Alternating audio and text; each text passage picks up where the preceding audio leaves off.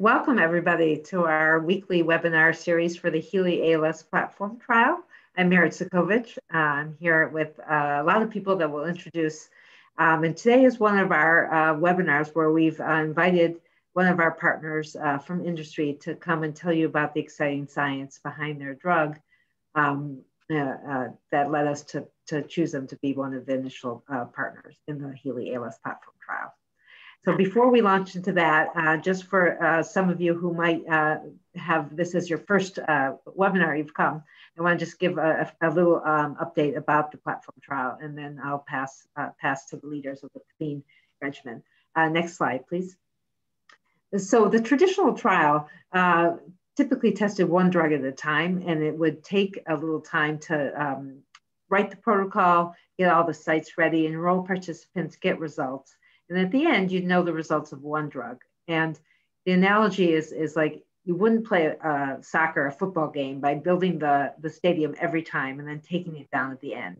And instead, we wanted to use an approach that's been tried and proven quite successful in oncology, where we designed something called a platform trial. And here the analogy is, again, like build a stadium once and keep playing in it, or keep doing what you want to do in there until you have your results. And the results for us would be having effective treatments. And what you do here is you test multiple treatments in people with ALS, and you share the infrastructure, you share the data from the people on placebo. And at the end of the given regimen, you might have answers to 3 or 4 drugs, and you keep adding drugs until you find the effective treatments. And you can also adapt along the way. If you find something that's positive, you can add that to all the other regimens. And it's much more flexible, and it saves an enormous amount of time. It cuts the time about in half to find effective treatments. It cuts the cost to finding new treatments by about a third, and it greatly increases the number of people who are on active medication during the trial. Next slide. So we're very excited to launch the first platform trial in ALS, and also to really set the stage of how trials are done in ALS throughout the world, as well as in other neurological illnesses. So this is the design of the HEALEY ALS Platform Trial. Participants come in, they are randomized to one of the available treatments. And right now we have 4 treatments in the platform trial. You will know which treatment you're assigned to. Here we just call them A, B, C, and D. And then there's another randomization where people are randomized to get the active treatment, so to actually get the investigational product, or placebo, and it's 3 to 1. So 75% people get active drug, 25% placebo for the 24 weeks of what we call the blinded period. After that 24 weeks, everybody, if they want, can choose to go into what we call open label extension. And that's where everybody does get the investigational product. So if, for example, you were in the 75%, let's say in regimen A, zilucoplan, for the 24 weeks, then you could go into open label extension and continue to get the active treatment. If you were in the placebo for those 24 weeks, you can choose to go to the open label extension and get the active product during that time. And we keep the open label extension going really until we have the results of the double-blind period. And then based on the results, there would be a decision whether to keep going on that or not. So that's our design, and we really made it as a requirement for all our partners to offer that open label extension. The 4 drugs that are in the platform are zilucoplan, verdiperstat, CNM-Au8, and predopidine. Last 2 weeks ago, we had a webinar with our colleagues from Polenia on predopidine. If you missed that, we did record it, and that's on our HEALEY website. And today we're going to hear from our partners at Clene Nanomedicine on CNM-Au8 or regimen C. And we're also recording this webinar, and we'll post that as well. Next slide, please.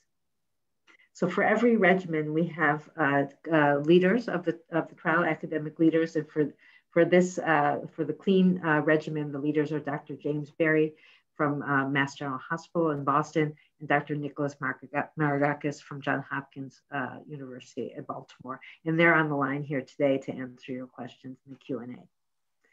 And with that, I'll pass the floor to our colleagues from Clene Nanomedicine. We have Dr. Robert Glantzman here with us, and Michael Hodgkin. And they have recorded their science presentation, but they are here live to answer questions after their recording.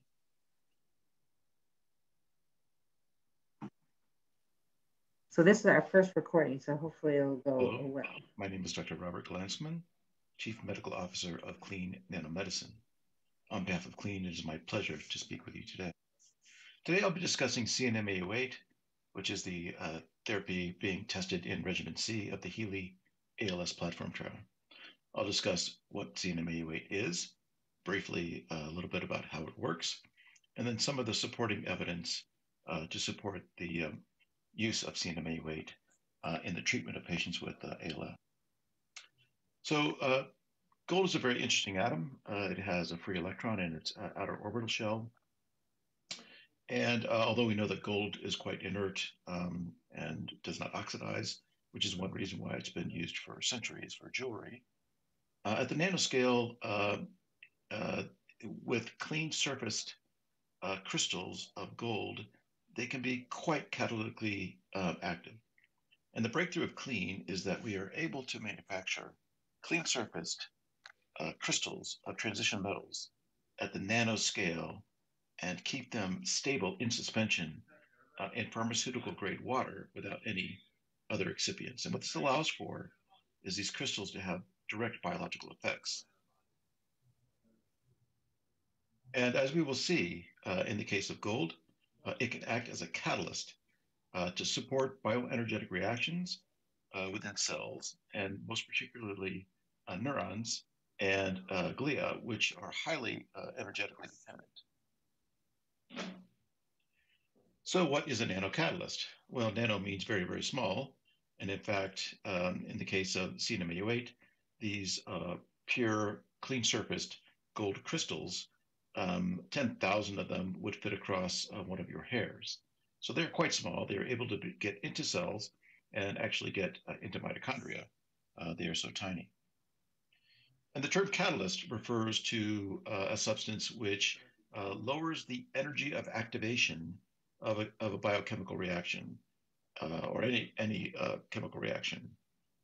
And in this case, these crystals act physiochemically by directly donating and or receiving electrons within the cell, within biological systems, and especially within mitochondrial reactions. And on the lower right, you can see a graphic comparing CNM-Au8 to other gold nanocrystals, which are made by standard manufacturing practices, in terms of catalyzing the reaction of nicotine adenine dinucleotide hydride, or NADH, to nicotine adenine dinucleotide, or NAD. And this turns out to be a very important reaction in terms of driving bioenergetic support within cells and generating something called ATP, which is the monetary exchange of energy within cells. And ATP is what mitochondria produce in order, among other things, in order to support the energy needs of cells. So we know that bioenergetic failure is an important component of many neurodegenerative diseases, including ALS. All of us are born with our own genetic predispositions to disease, but in general, these neurodegenerative diseases come on with aging. And that is because as we age, we all lose bioenergetic capacity, especially within neurons and glia, they're supporting cells. And that's just normal. We lose mitochondria, the mitochondria we have are less efficient. And in terms of ALS, we know that there are several genetically defined mechanisms which can actually cause motor neurons to die, to demyelinate. And those involve stresses to the cell, something we call excitotoxic stress, and stress from toxic chemicals we call reactive oxygen species, as well as the aggregation of these abnormal protein aggregates, which really don't belong within the cell cytoplasm, but aggregate there.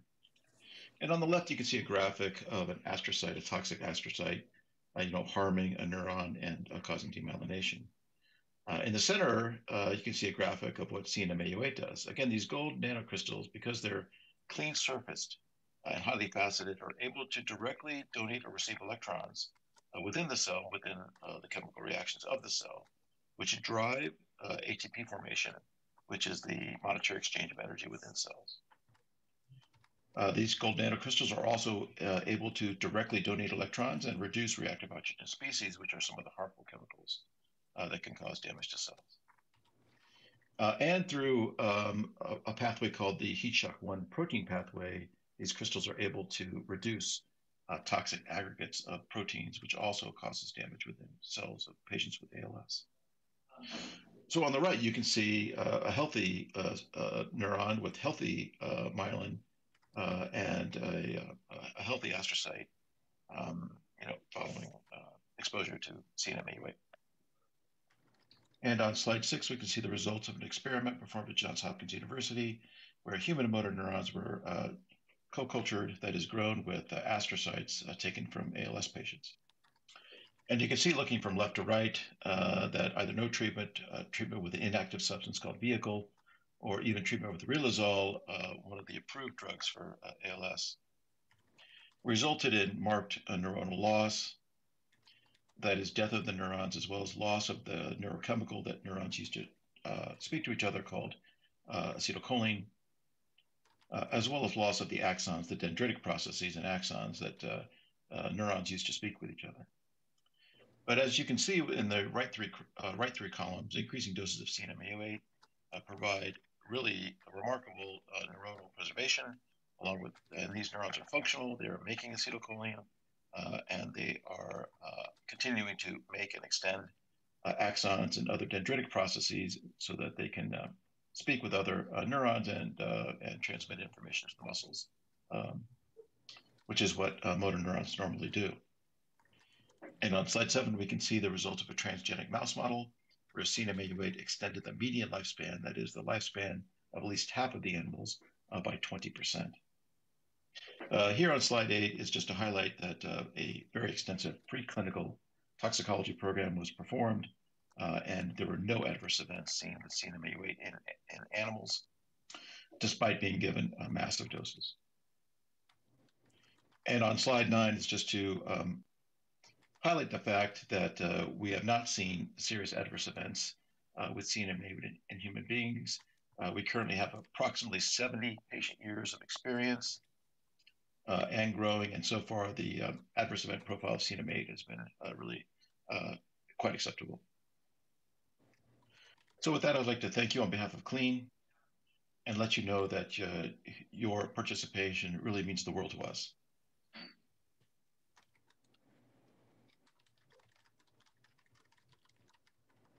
Thank you, Robert. I think we now are open up the webinar for Q&A. So if people have questions for Robert or for James or Nick, please type them in the Q&A. James or Nick, if you want to put your videos on. Yes. Sure. There we go. While we're waiting maybe for some questions, Nick, I know a lot of the science was done in Hopkins in your lab. I'd love you maybe to talk about a little bit about the mechanism of action and your thoughts on it. Yeah, I hope you can hear me. I think it's really, as both a clinician and a basic scientist, we look for a few things. What excited me about this compound as a clinician was that it seems to be really well tolerated, and Robert alluded to that in his presentation. It seems to be easy to take, and so that's also really attractive. From the standpoint of, mechanism of action, what's really unique is that this isn't a traditional drug as we think about drugs, but in fact it is a unique compound that probably has several mechanisms of action, and Robert outlined some of those. And so, we talk a lot in ALS about, is there one pathway that's relevant, or are there potentially multiple pathways that could be relevant to neuroprotection? And so I think in some ways this compound may be acting in several different mechanisms, whether that's through bioenergetics or reduction of reactive oxygen species, or maybe other mechanisms as far as improving enzymatic function, I think are what make the compound, I think, really exciting. So we haven't nailed down one specific ALS relevant pathway, but that might be a good thing, particularly for patients with sporadic disease where there may not be one cause of ALS. And so I think that's what we found attractive. And we did this in our laboratory, very rigorously, and our data actually using human motor neurons, not in a mouse model or not in using other neuron types, but in human IPS motor neurons was actually really encouraging. So that's what I would say. We're still trying to see whether there's one specific mechanism or whether this might be, good for several, targeting several different pathways. Thank you. James, I was wondering if you might just share what the doses are in the trial. That's one of the questions. Yeah, the trial is, unlike some of the other regimens in the platform trial, we have 2 different doses. And the reasoning behind that is that exploring 2 doses gives us more information potentially about a dose response. So if we see some response at a lower dose and more response at a higher dose, then we can say, oh, there's what we call a dose response. And in this case, we thought that it was worth looking for that. At the same time, the hypothesis is that probably the lower dose is effective. And so we may actually just see an effect that's the same in both doses, and that would be fine. And the analysis plan allows us to pool those as one one treatment arm. So the lower dose is 30, the higher dose is 60. And we, I think we're in some ways getting the best of both worlds by testing both of those doses. Great, thank you. Robert, there's a couple of questions for you on what you presented. One of them was, what's the expected time frame before a patient might see some results? Yeah, that's a very good question. So here's what we know. We know that in human beings, steady state in the blood is reached within about 2 to 3 weeks. Now, nobody's donated their body to science yet, so we don't really know about tissue steady state, but we do know in animals, tissue steady state is reached in about 3 months. And the other thing we do know, just in terms of reassurance, is that if you stop CNM-Au8, these crystals are excreted from the body, so they will go away. They don't stay in your body forever. Now, as far as how long it takes to be effective, we don't have any data, specific data comparing CNM-Au8 to placebo yet. We're doing several clinical trials, placebo-controlled clinical trials.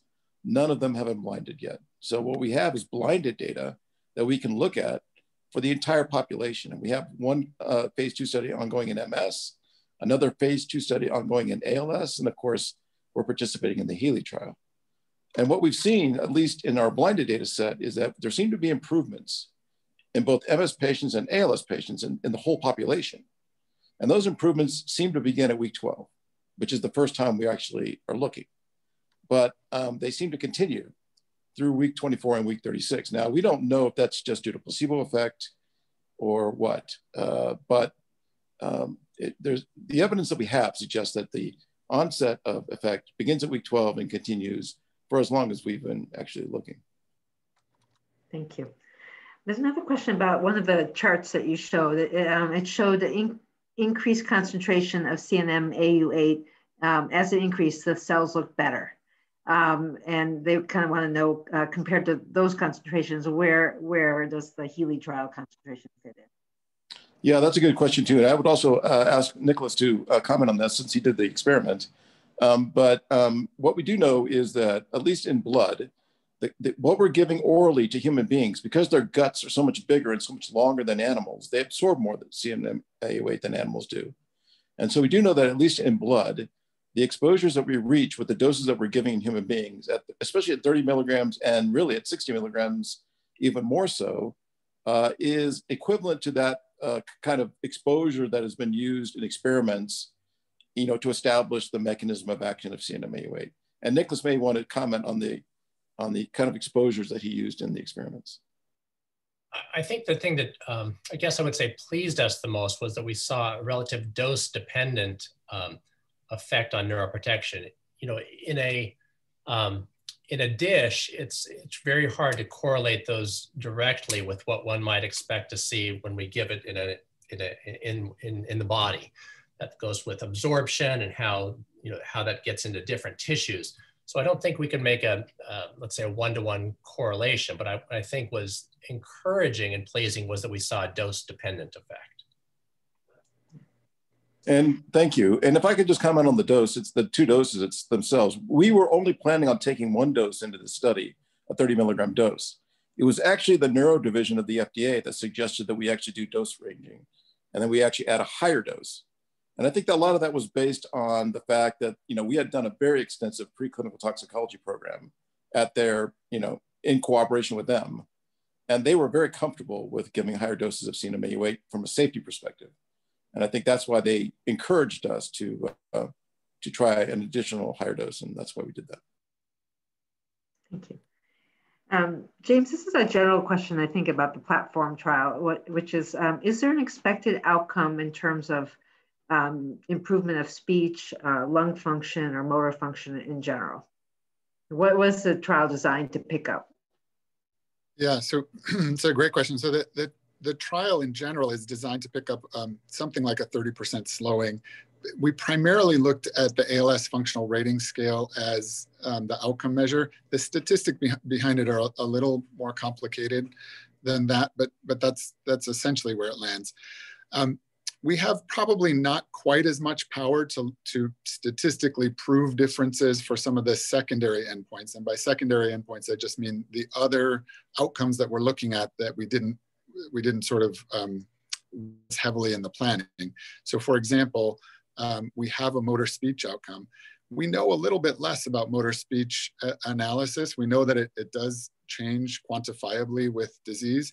It's possible that it will actually be a more powerful endpoint, and we'll be able to sort of have more likelihood of showing statistical change with that outcome than with the ALS functional rating scale, for example.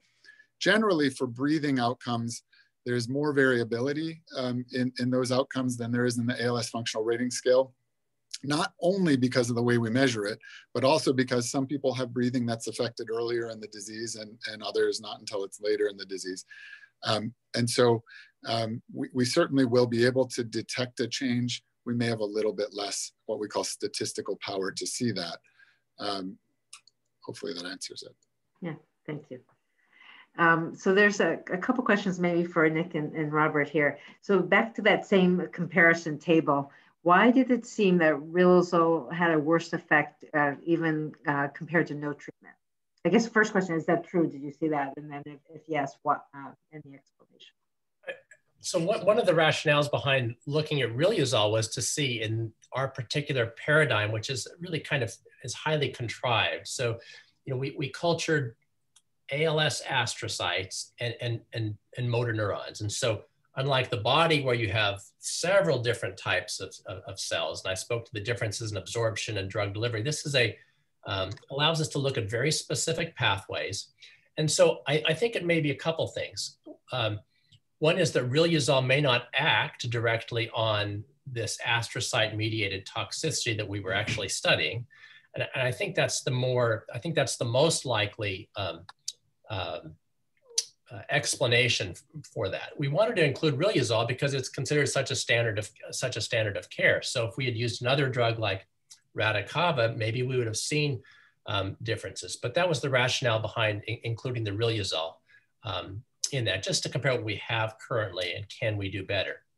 Interestingly, to the question, riluzole in a lot of different models, both in tissue culture and even in mouse models, has not been shown to be that effective.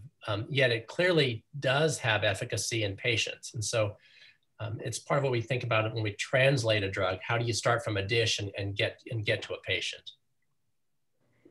Yeah, maybe a follow-up question for this, because I know Robert showed the mouse data too. I didn't want people to feel like that wasn't a big effect. So I didn't know, Nick, if you wanted to explain, how that mouse is made and what does it mean if the median survival is prolonged 20%? Yeah, the SOD1 mouse model has really been the primary way of studying ALS prior to getting to patients, essentially, for all the reasons that Robert and James were saying. It allows us to deliver a drug, it allows us to look at absorption of a drug, and as best we can model, it allows us to see what we might expect in patients. The challenge of that model is that it may only represent a small proportion of ALS patients, and that is that model of ALS really only is representative of a small number of ALS patients, maybe that 1% who carry the SOD1 mutation. So I want to emphasize that it doesn't mean it can't represent ALS as a whole. And it's number two is it's the best model we have. We don't have a model of sporadic ALS that's very reliable that might help us to predict more. So we take it with a grain of salt. Nevertheless, these mouse models, or this particular mouse model, does recapitulate many of the things we see in our ALS patients. In fact, these mice lose motor neurons, they become progressively weak, and then they have respiratory failure. And so in many ways does model what we expect to see in ALS. So the fact that we saw a shifting of that or a prolonging of survival with this drug compound, I think leads us to believe that, gives us one more piece of the puzzle to suggest in ALS patients, maybe that is really relevant. And so when we bring a drug to ALS patients, we try to put all these puzzle pieces together. Does it work in a dish? Is it well tolerated? Does it work in a mouse model? Does it work in human iPS cells? And we put these pieces together, hopefully to build a portfolio to see how allows us to predict how it might work in ALS patients. Thank you.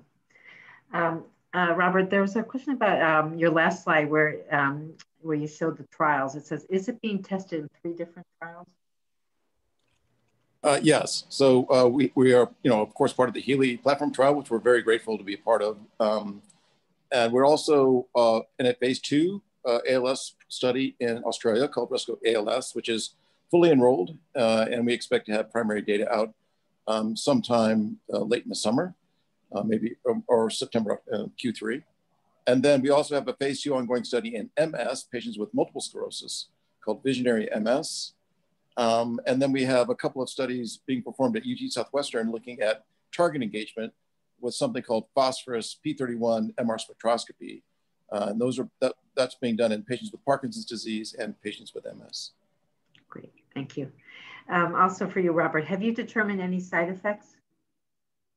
Yeah, that's a great question. So we haven't seen any serious adverse events, but we do tend to see some things, especially at the higher doses. We can see some diarrhea or gastric upset. We can see some headache. We've actually seen some vivid dreaming. So these are the type, and we've seen, I think in one case, a little rash on the lips. So those are the kinds of things that we've seen, but none of them have been even moderately severe. They've all been mild. So great, thank you. James, there's some more questions about dose, so maybe you could answer them. One is about the dose in the open label, and the other is about how the doses are given. Is it first the 30, then the 60, or different doses for different people? Yeah, so different doses are given to different people. So people are randomized to either placebo, low dose, or high dose. And again, I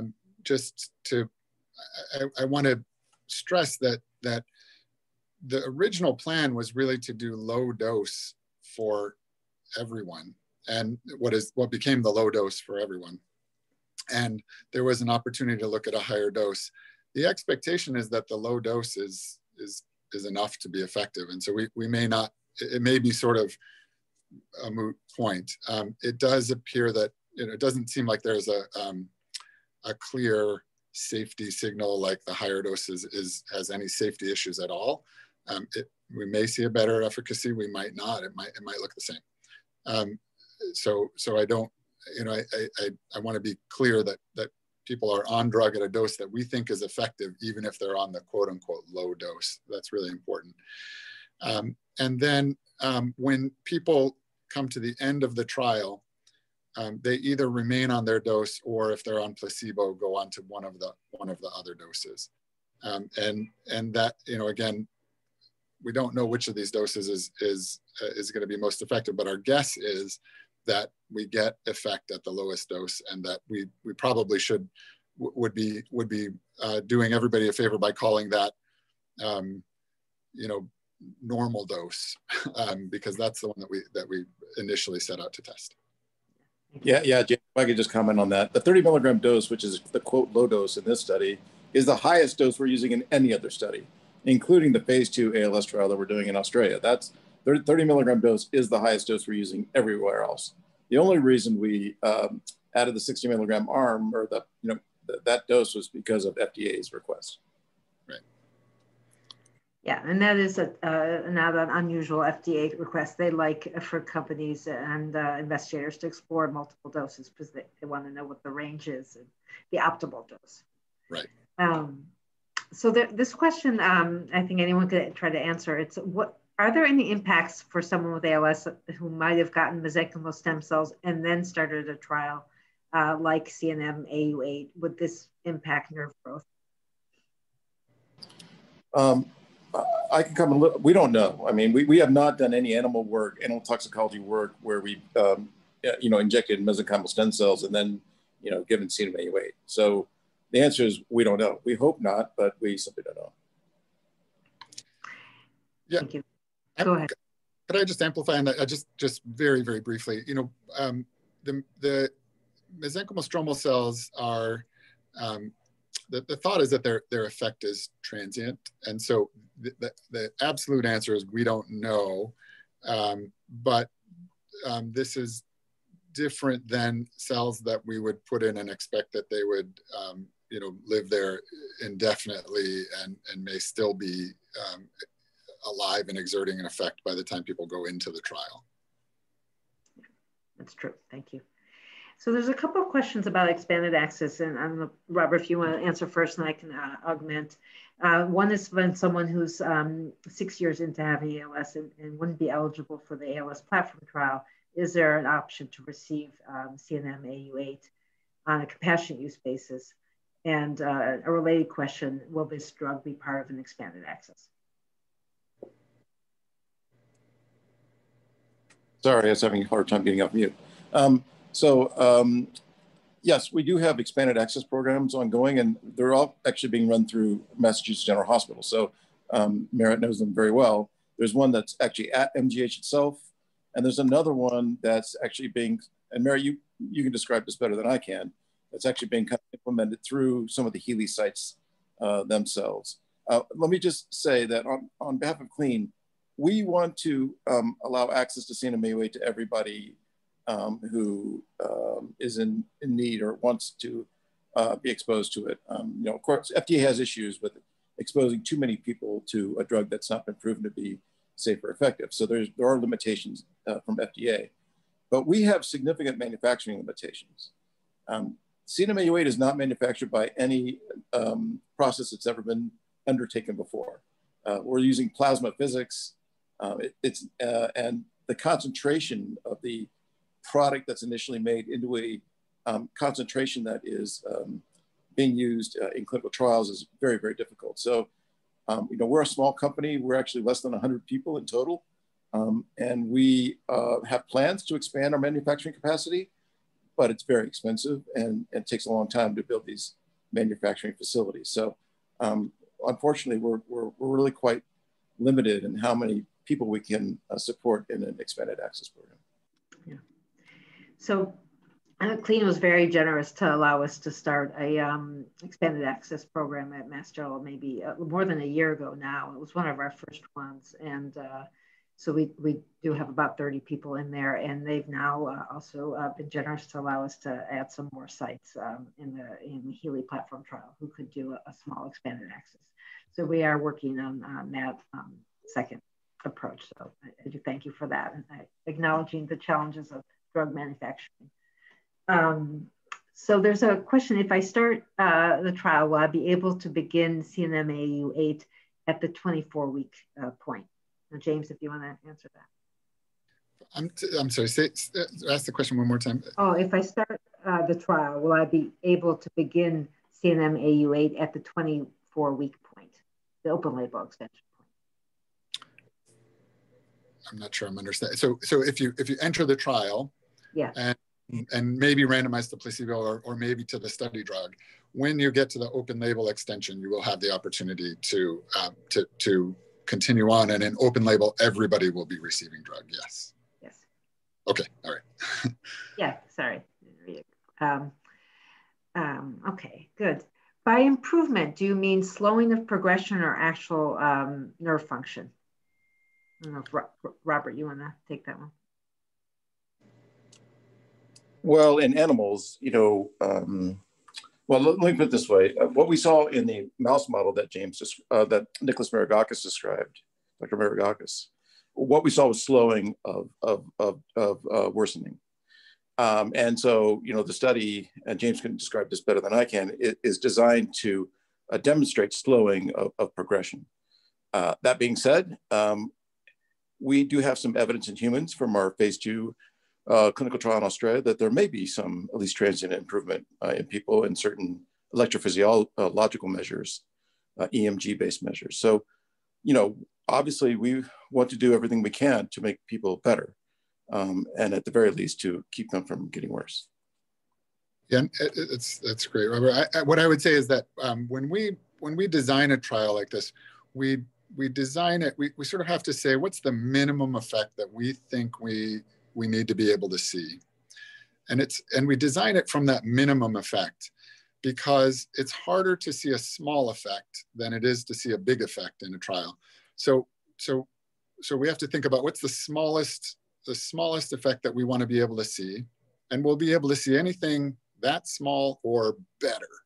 And so we never really, when we're thinking about this and we say we're going to design the trial so that we can see a slowing of disease, that means that's the sort of minimum effect. If a drug were to, in this case, CNM-Au8, if it were to improve function or arrest, completely arrest the disease, we would absolutely pick that up in the same design trial as one that's looking for slowing of disease.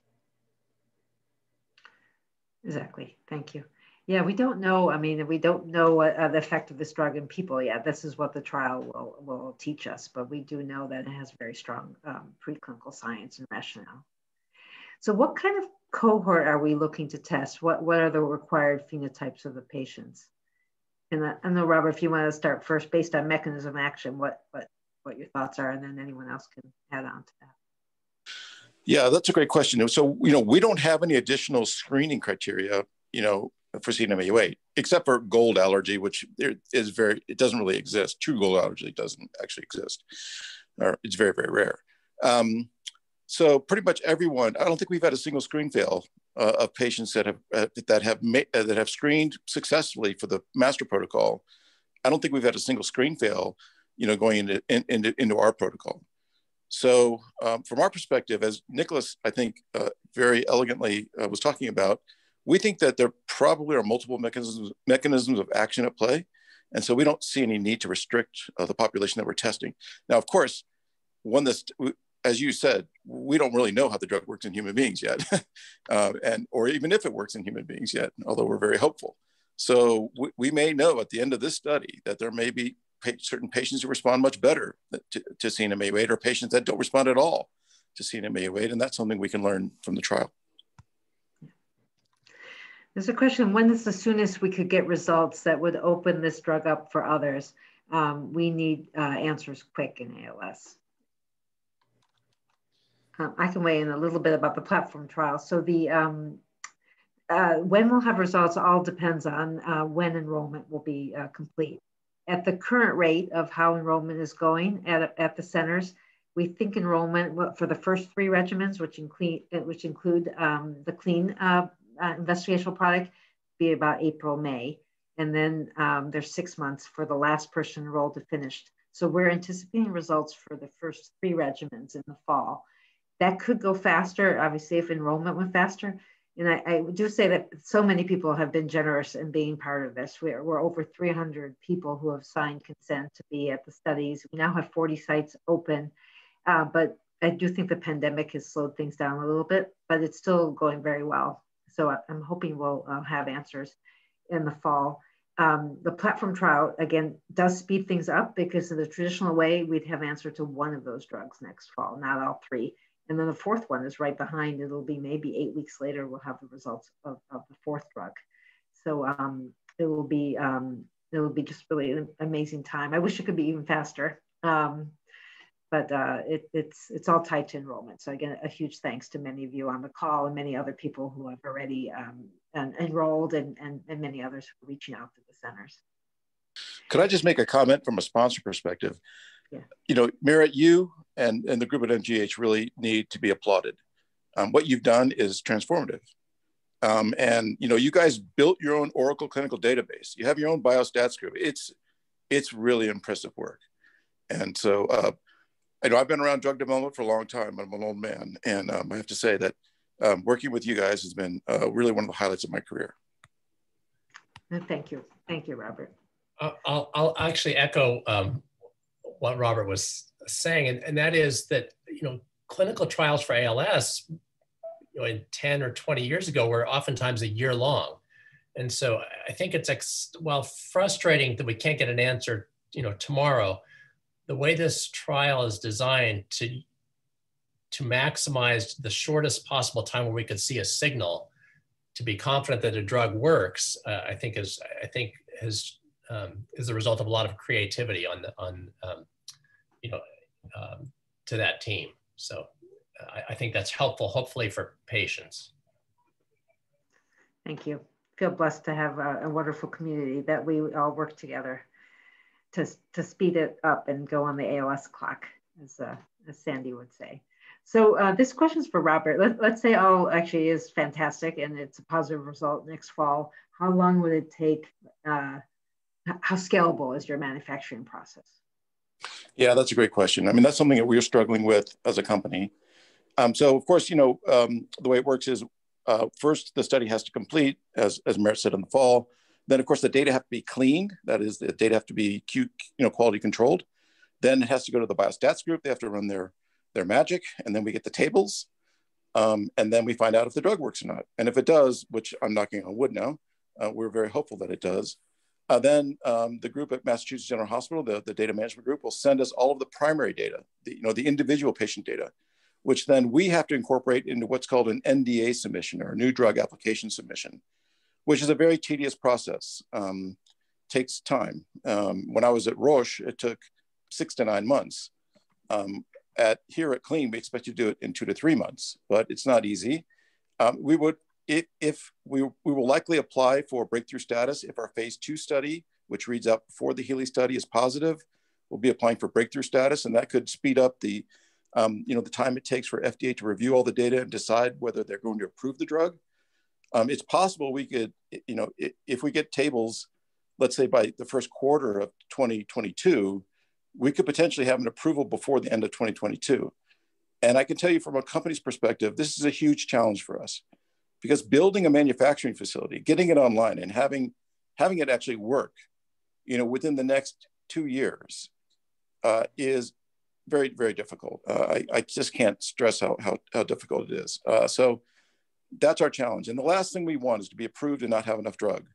That's a nightmare. So we're doing everything we can.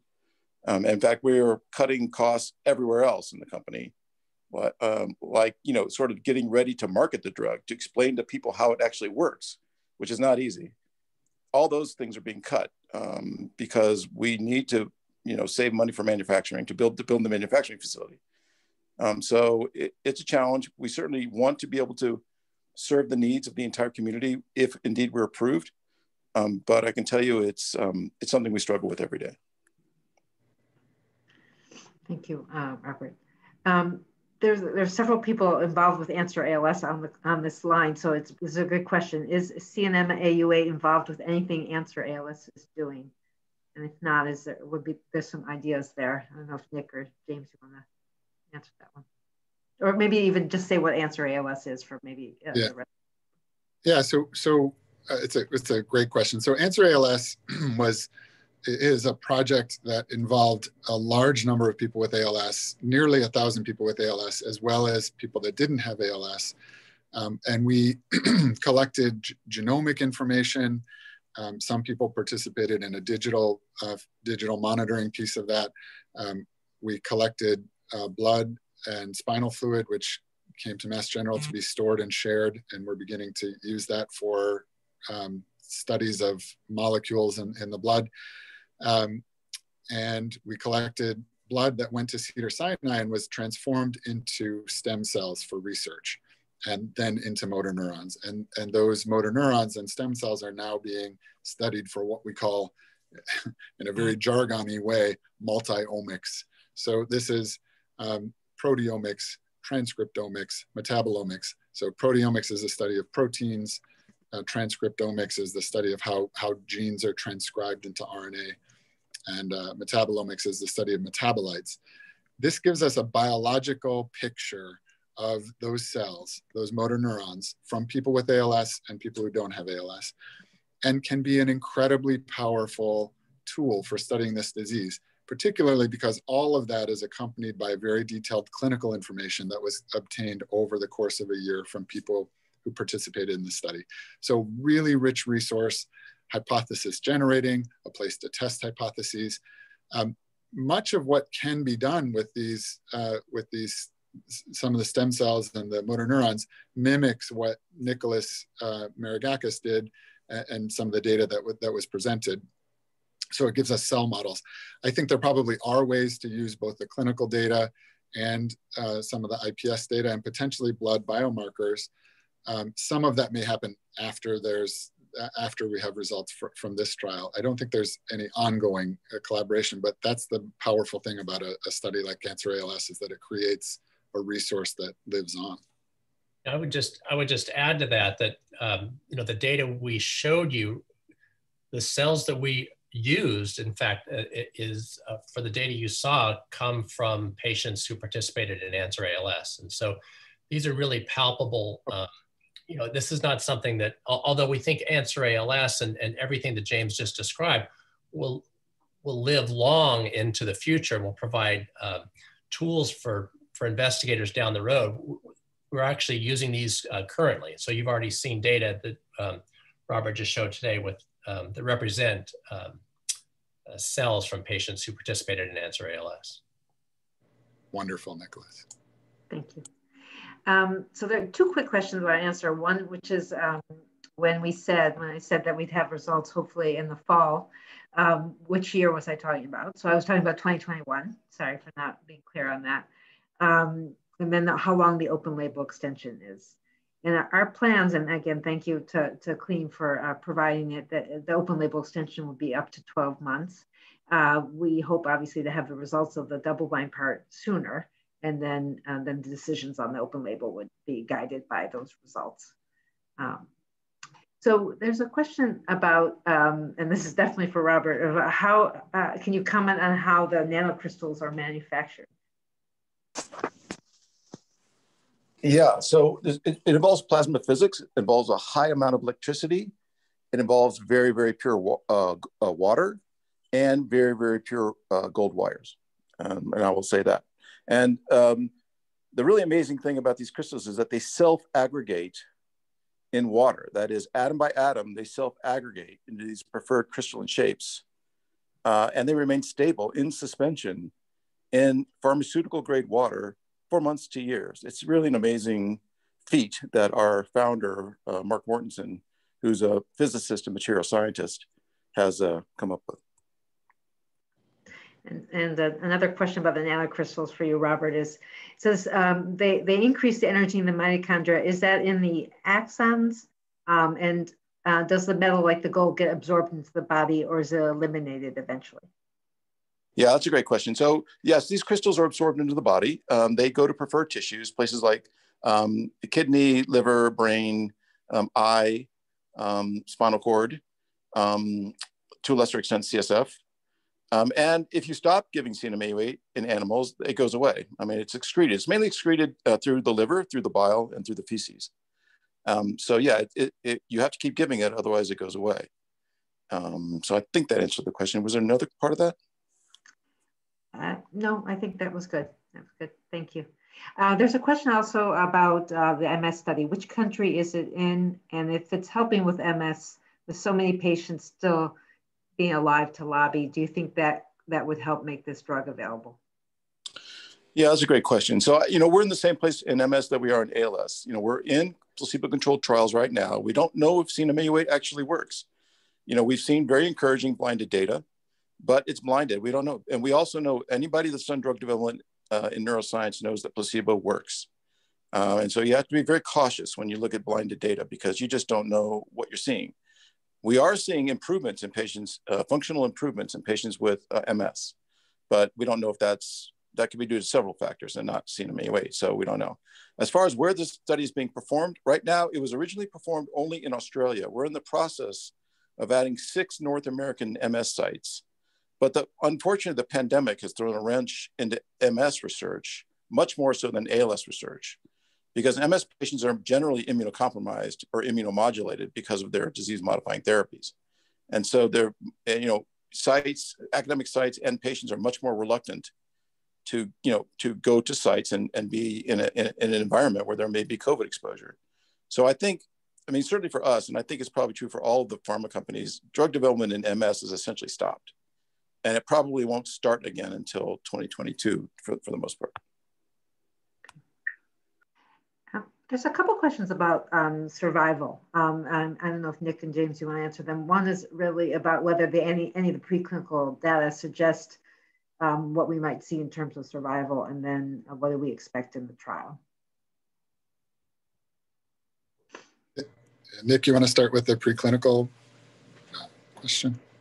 I would say that preclinically, with respect to ALS, it's primarily been the in vitro data that you saw in a dish data, and then a small but I think important drug delivery strategy in these ALS mice. And so I would say, I think it's encouraging for the points I was making before, is that it gives us confidence in thinking about how it will translate. But I think what we've learned over the years is trying to compare what we might see in a mouse, or let's say a survival effect in a mouse, is just simply doesn't predict a survival benefit or a degree of survival benefit in patients. And I think that simply reflects because these mice are highly inbred and are very similar, and we as patients, we as humans are all very, very different. And so it gives us confidence to take it forward, but I would hesitate to make a comparison with the degree of improvement in the mice or survival benefit in the mice and what we might expect to see in patients.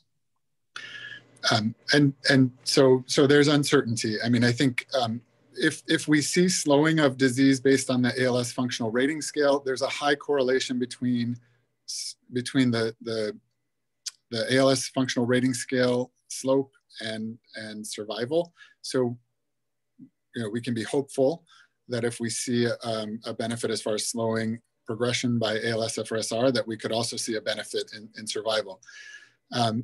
And it's always hard with a sophisticated audience to simplify. And I sort of yada-yada'd an important point earlier when I answered a question about the outcomes and statistics, and I said that we're looking for a slowing of decline of ALS-FRSR, but the statistics are a little more complicated. And one of the things I didn't explain then, but will now, is that the primary endpoint for this trial is primarily focused on ALS-FRSR slowing, but it also does account for survival. And if there was a survival benefit, it would be factored into that outcome measure as well. And so we are on the lookout for that. We also will analyze survival separately, but we're on the lookout for that as an outcome measure here, and we would pick that up. Great, thank you. There's 2 quick questions, and I might leave time for everyone to have last comments. One is, what would we do if AMO-X became available? And I'll say a general thing: if any drug becomes available, meaning FDA approved for ALS, we would allow that in the platform trial. So would any other trial. It might mean some changes to the protocol, in particular, increasing the number of people that we would need in each of the arms. But that would be the plan for any drug that came to market. And the other one was if we have any results from our expanded access. And the short answer is no, we don't yet. It is kind of hard sometimes in expanded access because, again, you don't have a comparison group. And the nice thing about expanded access is there's no restrictions. So we have people in all stages of the illness, including people who've had it 10 or 12 years. And so it's very hard to make a lot of statements about efficacy. It's really a compassionate use study. Though you can say things about safety and biomarkers and other things like that. So maybe just if there's any closing comments that maybe you first, Robert, and then Nick and James. Well, you know, we're just very, very honored and grateful to be a part of the HEALEY ALS Platform Trial. And, you know, we look forward to continued partnership. Thank you. I would just say that, you know, we're all excited about the platform trial. I think this regimen is built on good science, and, you know, we're positioned to pick up an effect, and we hope we'll see a beneficial effect. That's why we're doing the trial. We're really looking forward to continuing on and getting some answers. Patients oftentimes ask if we like one drug over another. And I think what I would say is, you know, at least here at Hopkins, we won't study a drug that we don't think is has a scientific basis or a good scientific basis. And so I think the platform trial and, you know, certainly this drug represents a nice relationship between basic science investigations and seeing that come to fruition translationally in clinical research. Thank you. Thank you, everybody, for coming. We will post the recording for any of your friends or anybody else, but we appreciate you coming, and hopefully we'll see many of you back next week. Thank you. Thank you. Thank you. Bye. Bye-bye.